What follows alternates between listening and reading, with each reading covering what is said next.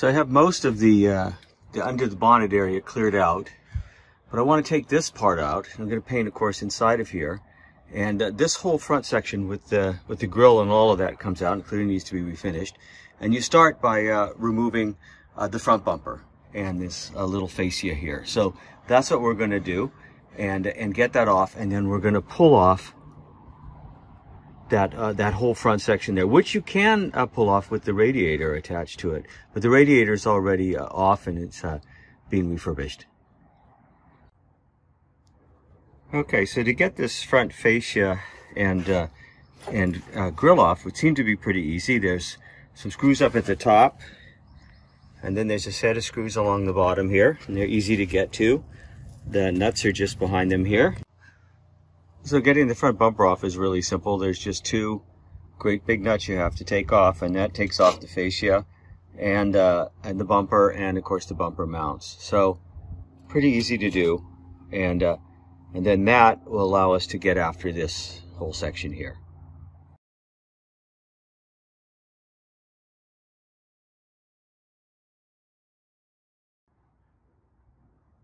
Okay, well, lucky me, these all came off intact. The studs are all okay, and they look like they're quite usable. And there you can see how they help to hold that front section on there with these little studs in the back. So far so good. Next we'll tackle all these things, and then we should be able to pull this right off. Besides the screws on the outside here, and of course that little piece of trim with its studs, the other thing holding this in place is, of course, the mechanism, the lever for the bonnet release here, and so that's just held in place by a pin that has a cotter pin in it, and there's a spring. So those have to come off, and then of course once we get these all done, we should be able to just remove this from the front of the car. All right, so we're at the final stages of removing this front section of the Morris Minor along with the grille. All the fasteners are out, and I have to say it was a real dog's breakfast of different types of fasteners on the bottom here. I used just about every spanner in my collection. So once those are all done and you're sure they're all out,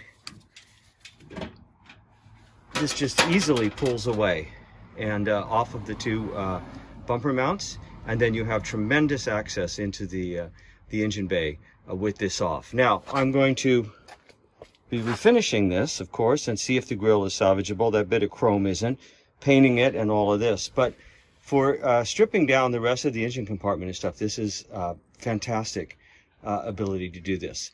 Now I started today to take the head off to fix one little thing, and that was to take that bypass adapter tube out, and there it is. That's what started all this trouble. But it took me a day to get the head off, and to get this thing out. Once we had it in the shop, we went to my son's shop and got it out there. And then I decided to go after the engine compartment and start getting it ready for stripping and painting. And I decided in doing that to pull the front cowling off and the grille. Not bad for a day's work, I have to say. And this is the little bad boy that caused all the trouble, and thankfully that's out now. So to repaint the car and redo the grille and all of that, we have to sort of take apart this front apron section of the car and get it ready to strip, and get all the component pieces out so we can finish them and paint them. This is what the front of it looks like. And if we flip it over, it's made of three pieces. Sort of the outer apron here. There's an inner section here, which is already pretty loose because when we take it off the car, we remove these. And then there's the grille underneath. So we're going to need to disassemble this inner apron to get at the grille. And then we're going to take off any bright work that's on it so we can strip and refinish it. And it's fairly straight forward process. You can see these little 5/16 nuts that are in there. We're going to just, we'll have to undo the top set here. And the bottoms are already free. And then we'll be able to pull this section away. So once those little nuts are undone, the inner section just comes right off and pulls away from the grill and the outer apron. What those nuts are attached to are studs, and they're studs attached to a bit of bright work around the top end of the grill, at the top of the apron here. And so we're going to take that off as well. And that typically is made out of pot metal. And once it begins to corrode, it really is very difficult to re-chrome it. You're going to pretty much be into getting a new piece. Some of the newer ones are not made out of pot metal, and you can fix them.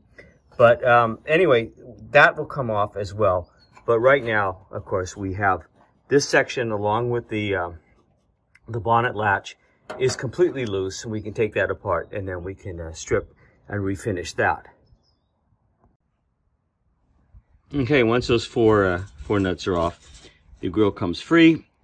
I'm hoping that this can be smoothed down and rust removed, and it can be reused, because otherwise it's not in bad shape, but it does have some surface rust on it. All right, then there are all the component pieces taken apart, and aside from the chrome finisher at the top there, which is pretty pitted, they don't look bad. Hopefully we can get them all refinished and reuse them. I'm hoping to get that surface rust off the grill there and be able to paint that and put it back in.